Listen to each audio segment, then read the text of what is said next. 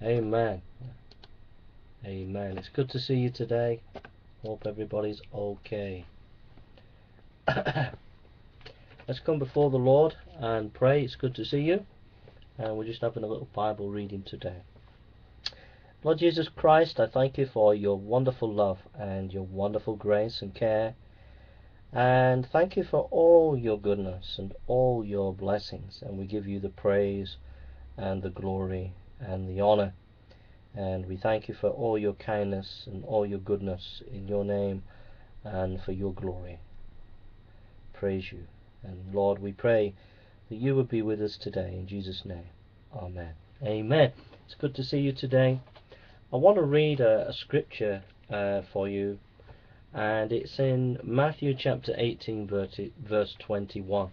It says, "The Lord, Lord, how often shall my brother sin against me, and I forgive him up to 7 times?" Matthew 18:21. The writer in the Daily Bread says, "Life is a lot like bumper cars at amusement park. You get in your car knowing that you will get hit. You just don't know how hard, and when you get hit, you step on the accelerator to chase the one who has hit you, and hope to bump that person harder than they have bumped you. That may be a fun strategy for bumper cars, but it's a terrible strategy for life. When you get bumped in life, bumping back only escalates matters, and in the end, everyone suffers damage. Jesus had a better strategy. Forgive those who have bumped us. Like Peter, we may wonder how many times we have to forgive. When Peter asked Jesus up to 7 times, Jesus answered up to 70 times 7. In other words, there are no limits to grace. We should always extend a spirit of forgiveness. Why? In the story of the forgiving master, Jesus explained that we forgive not because of our offenders deserve it, but because we've been forgiven. He says, "I forgive you because you begged me.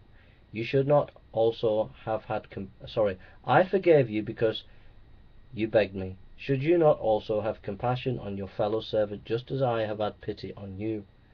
Since we are among those who have been forgiven much, let's stop the damage and share the blessing with others. Joe Stowell. Lord, remind us how deeply we have offended you, and how often you have extended the grace of forgiveness to us. Teach us to forgive others and to trust you to deal with those who sin against us. Forgiveness is God's grace in action through us. I just was really struck by that reading today, because it shows the power of the power of grace and the power of forgiveness. That if we forgive other people, then it sets us free, and if we don't forgive people, we become imprisoned.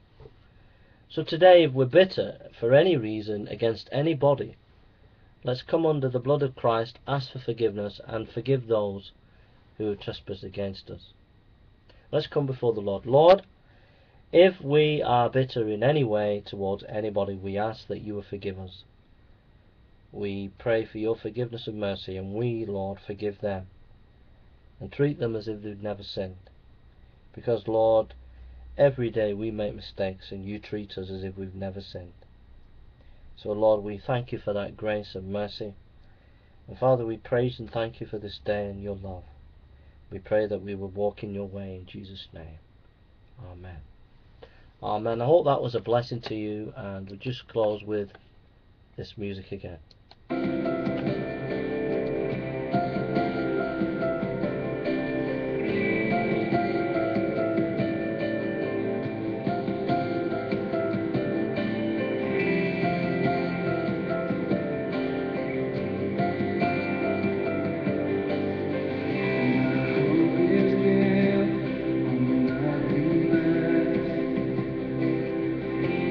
God bless you.